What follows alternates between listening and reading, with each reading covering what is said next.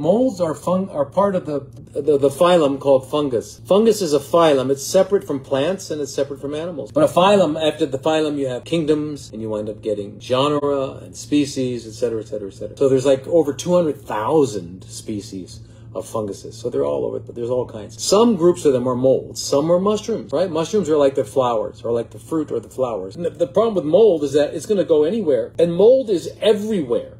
You'll never get rid of it. Mold is inside, outside, it's everywhere. The thing about these types of organisms, they're kind of like the king of all the different types of organisms, are the fungi, because they can reproduce sexually and asexually. They can either live on organic matter or not live on organic matter. They can survive thousands of years without anything. They form communities that are incredible underneath the earth, called mycelia. Unbelievable communities. They're how trees communicate with each other. You know, in a forest, the trees are all connected underneath. It's pretty amazing.